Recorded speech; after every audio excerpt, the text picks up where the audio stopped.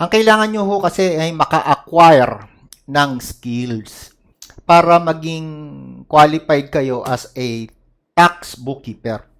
Ang kailangan ho nating pag-aralan ay ito pong Revenue Memorandum Circular 22-2004. Ayan po.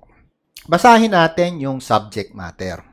Supplement to the Revenue Memorandum Circular 44-2002 on accounting methods to be used by taxpayer for internal revenue tax purposes. Gusto kong bigyan ng pansin, mga ka-taxpayer ko, ang unang requirement is accounting method para maging mahusay kayong bookkeeper. At hindi ho accounting method na ginagamit ng mga CPAs o accounting method na ginagamit ng mga bookkeepers right now. Mayroon hong accounting method ayon ho sa BIR mismo. Ayon sa BIR, kung makikita nyong BIR ho nag-issue niyan, for internal purposes at dapat daw gamitin ng taxpayer. Maliwanag ho yung instruction. Ito pong regulasyon na to ay tumutukoy ho. Ito po, yung internal revenue officer and other concern. Pinababantayan kayo sa revenue officer. So, basahin natin yung rule at papaano natin to iaakma o i-implement sa ating buhay. Kailangan nating pag-usapan, saan nang gagaling? Ayun. Ano yung source ng BIR? Para malaman kung anong accounting method. Ang for tax purposes only. So, nababanggit ho rito yung background. From time to time, the Accounting Standard Council approves and adopts certain generally accepted accounting principles and generally accepted auditing standards which shall be used as a basis for recording financial transactions and preparing financial statement for businesses in the Philippines. Maliwanag ho yun, sir. Ang purpose ho ng GAAP, sabi rito, wag ho kayong magkakamali, sir. GAAP at GAAS, ang use, ayan o, ginamit na yung word na use Use shall be used as a basis for, ayun, recording financial transaction and preparing financial statement. Yung dalawang beses na sinabing financial, hindi ho yan tax. Hindi for tax purposes. Tandaan ho nyo yun. Pag nagbabasa ho kayo, wag ho kayong magpe-presume.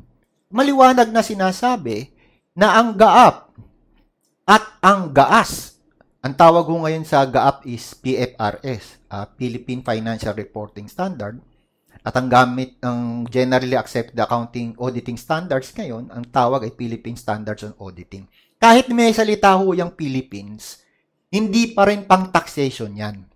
May sarili ho ang BIR sa taxation. So, wag ho kayong magkakamali. Sabi, accounting method na dapat gamitin ng taxpayer. Okay? So, hindi yon. Kasi ang gamit daw nun ay for business only. Ayan, nakasulat for business. Hindi for taxation. Okay, tuloy natin yung ating pagbabasa. It has been observed, ayun, ito to, that the generally accepted accounting principles, GAAP, and the generally auditing standard, GAAS, approved and adopted may from time to time be different from the provisions of the National Internal Revenue Code, Tax Code, and the rules and regulation issued implementing the tax code. So, mariwanag na ho na yung GAAP ay different daw. Ayan na sinasabi. Different. So, kung different, ibig sabihin, sa Tagalog, magkaiba. So, hindi mo pwedeng gamitin yung GAAP pampalit ng tax code. O yung tax code, pampalit ng GAAP. Hindi pwede yun. GAAP ka. Tax code ka. Huwag mong i-chapsuy. Yun yung sinasabi dito sa background. Okay? Sabi dito, ituloy natin. This memorandum circular is hereby issued to put set forth the definitive rule in the case that there is differences between what is contained in the tax code and such rules and regulations issued in relation thereto, and that the generally accepted accounting principles (GAAP) and the generally auditing standard (GAAS) as approved and adopted by the ASC. Kung mapapansin nyo mga bossing ko, ang ginagamit approved and adopted by the ASC. Ibig sabihin, hindi inadapt ng BIR. Ang nag-adapt, ASC. Ano ba ibig sabihin ng ASC? Sabi rito, Accounting Standard Council. Maliwanag eh. Okay. Hindi inadapt. Ang sinasabi lang sa'yo ng BIR, Oy, Mr. Taxpayer, Mr. Tax Bookkeeper, yung Accounting Standard Council may inadapt. Pero, hindi namin yan ina-adapt. Ang sinasabi namin sa'yo, yung inadapt nila ay different sa tax code. Yun ang sinasabi niya. So, kung may difference sa tax code, ito yung gagawin mo. Inuutusan ka ngayon. So, ito ngayon yung utos. Utos, ibig sabihin, wala kang karapatang tumanggi. Wala kang karapatang mag-complain because utos to galing sa batas. Yun yung sinasabi ng BIR. So, papaliwanag natin. Mga ka-taxpayer kong mahal, isa ho itong bidyong ito sa mga totoong nangyari sa buhay ng taxpayer.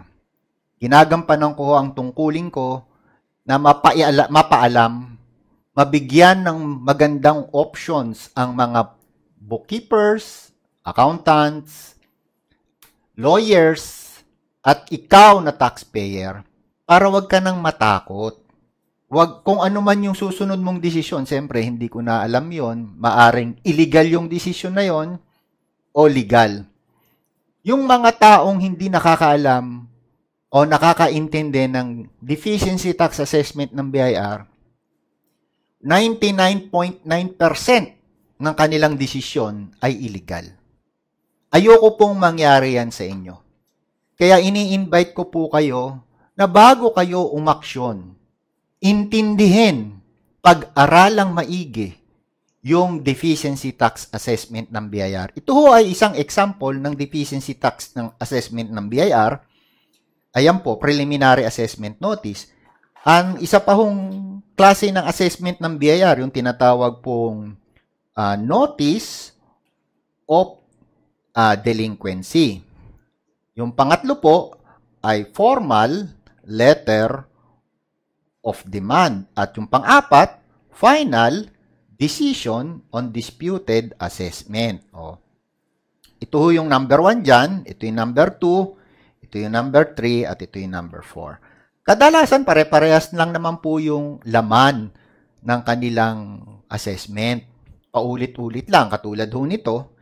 Yan. Ito ho ay isa sa mga nagkonsulto sa atin at nalaman nila na maliit lang pala ang babayaran nilang buwis. Okay. At nalaman din nila kailan nila dapat i-protest itong mga ganitong klase ng assessment. Yan. Kung mapapansin nyo, nandiyan dyan yung aking mga lecture sa kanila. Okay? Ito ho ay totoong nangyari sa buhay ng isang taxpayer. Ayan. So, bago ho kayo umaksyon, simple lang naman po yung mga assessment ng BIR. Sa 35 taong ko ng pagpapractice bilang taga-hatid ng balita, magandang balita sa mga taxpayer, ay naiintindihan nitong mga taxpayer nito na hindi pala sila dapat matakot at hindi sila dapat magmadali sa mga maling desisyon. At hindi rin nila na-exercise yung kanilang pagkakamali na kumuha ng maling consultants, bookkeepers, accountants, or lawyer. So, mag-re-release ho ako ng ganitong video paulit-ulit. May mga kasama na ho tayong mga lawyers, meron na ho tayong legal department. So, kung wala pa ho kayong legal department, lumapit lang ho kayo dito at kami na po ang magiging legal department nyo at magkakaroon din ho kayo ng tax compliance department. Kami na po ang tax compliance department ninyo. Available ho kami during office hours. Pasensya na po para dun sa iba na hindi nyo ho makikita yung kabuuan ng mga videos dito sa YouTube o kaya sa Facebook. Ang ibibigay ko lang ho sa inyo ay mga tidbits, okay? Kasi po, yung kabuuan ng video yan, lalong-lalo na po yung nag-consult sa akin, i-re-record ko ho yan at ibibigay ko ho sa inyo para paulit-ulit ho ninyong mapanood at paulit-ulit ding mapanood ng mga taong pinagkakatiwalaan nyo na magsosolve ng problem po ninyo. At kung kulang ho kayo sa mga taong magsosolve ng tax problem nyo, andi dito po ang inyong tax specialista. Nag-o-offer po ako ng mga serbisyo pampubliko. Yan po kasi ay nakatadhana sa batas ng Certified Public Accountant. Ako po ay isang CPA at nag-o-offer nga ho ako ng services sa inyo. So, kung kailangan nyo po ng tulong ko, available ho yung aking Facebook account, mobile numbers, websites, at yung YouTube account ko. At inire-report ko rin ho sa inyo, magkakaroon ho tayo ng mga donors. Kung gusto nyo mag-donate sa akin, willing po akong tanggapin yung donation ho ninyo. Kaya lang po, ipadadaan ho natin ito sa YouTube. So, may tatlo ho tayong donor levels. Ito po yung level 1. Ito ho yung, sa level 1, may mga makukuha kayong benefits.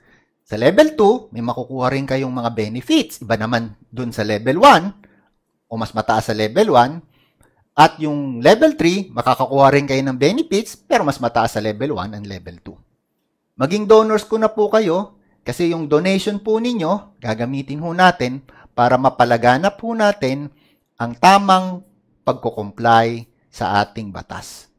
So hanggang sa muli mga ka-taxpayer kong mahal, peace and happiness be with you for life.